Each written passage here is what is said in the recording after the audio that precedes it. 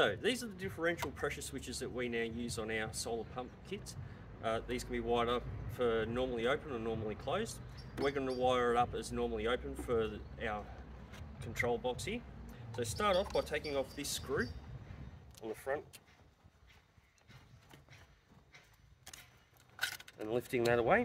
So we're going to wire up to these two terminals. Grab a hole punch, put it through the gland there, then grab your wires, stick them in through here. Do one wire at a time because they can get a bit fiddly otherwise.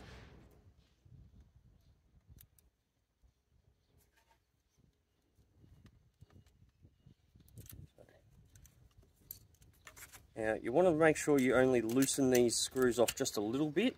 You don't want to do it to the point where it falls out.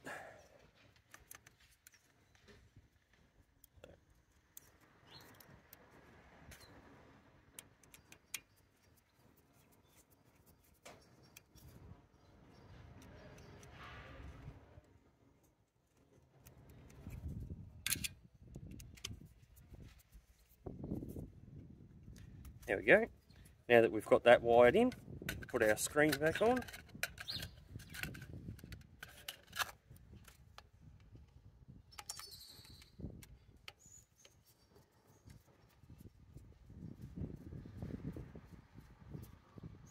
Now, you can see here that you've got two dials.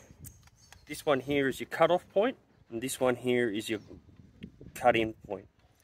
And they can be adjusted by changing these two screws on the top. So this one does your cutout, this one does your differential. And you can see here the gauge going up, so I'm decreasing there, and this is where I'm increasing.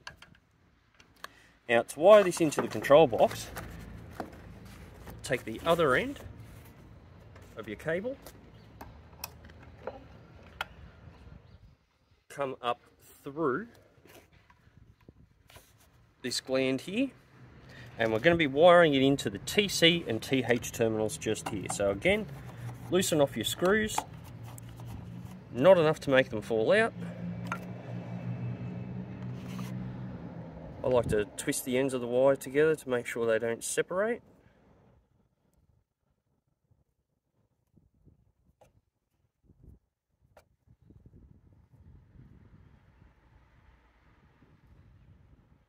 There we go. Now, feed it into the terminal.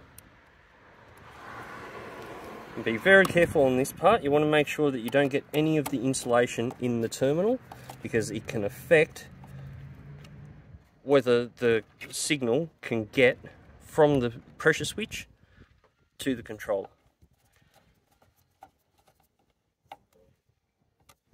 There you go.